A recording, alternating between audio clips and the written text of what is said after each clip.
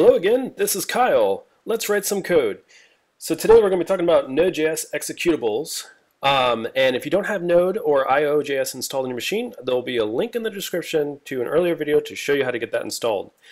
But today I've been collecting a list of a pretty modest list of one-line bare ASCII art. And I want to have a command that I can type on my machine that will give me one of these bears. And currently, as you can see, I don't have this command on my machine, so I want to write one that I can do it. So to do that with Node, we can start off just like any other Node script and create the file. We're going to create this file called CLI.js. And so from here, we're just going to use the fs module to read this file. So we'll say fs.read file, and the file is bears.txt. And we'll either get an error or we'll get the data from the file returned to us. And so from here, we can just turn this data into an array of bears here. So we'll say data toString to make sure it's a string. And we'll just split it by the new lines in the file. And then we want a random bear out of this list. And so since bears is an array, we can just simply do bears math floor, math random, and we want a random value between that and the length of the bears array. And then we'll just simply console log out the random bear that we've got, not bears. And now we can go here to our terminal and we can run node CLI and test to see if this works. Hooray! So every time we run it, we'll get a random bear. So now we want to turn this into an executable so we don't have to type in node CLI beforehand to do it.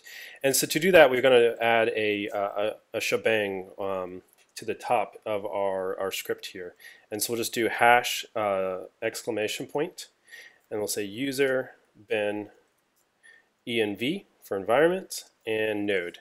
And so adding this to the top of our script will just make this, will make the operating system know to run this script as a program using Node to run it. In other words, we don't have to write Node before our script here to run it. We can just write the script here to do it.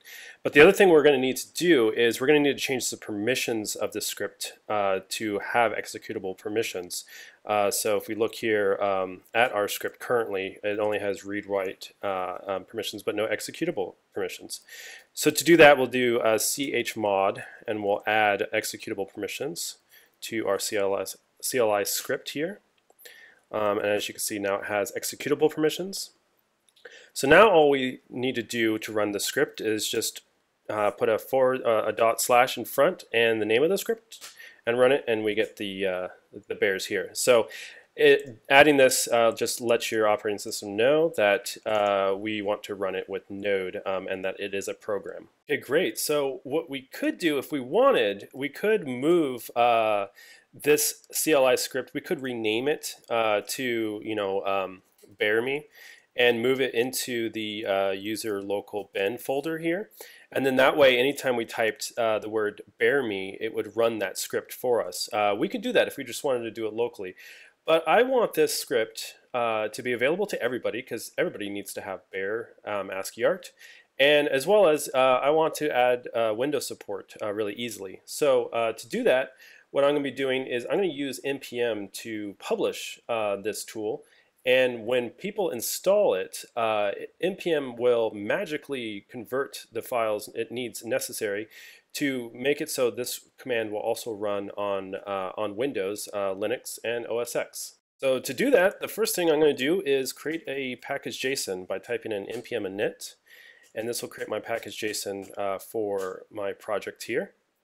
And then in which case I can go here into my package.json and let's change the name into our package here. This is what it will be published as. I'm going to call it bear me. Let's just fix that version there. And so the most important thing that we need to add is by default right here we have this main script. So when somebody installs your program and they want to require it, it will use this main field here. But if you want to create your own script to install on another person's machine, you add a key here called bin.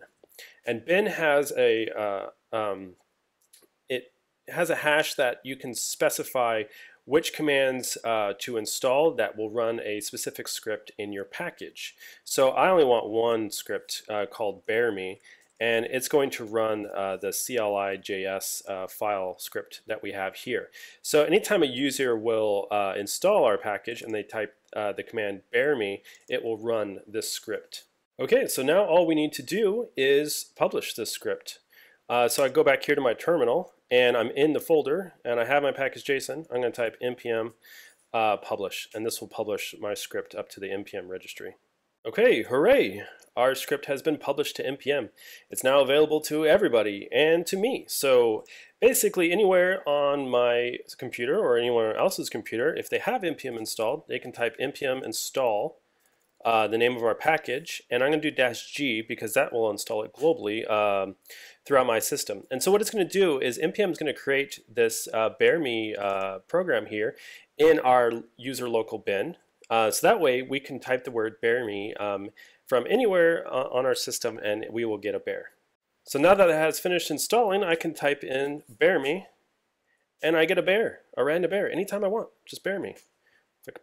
I can type bear me, and I can pipe it out to a bear.txt file, and now I have a bear available in my file.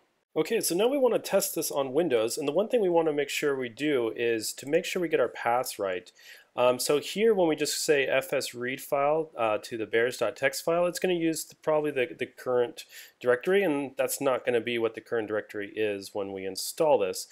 So a good way is just to make sure to use the path module here, and then we'll just say path resolve, because we want to resolve the location of this file.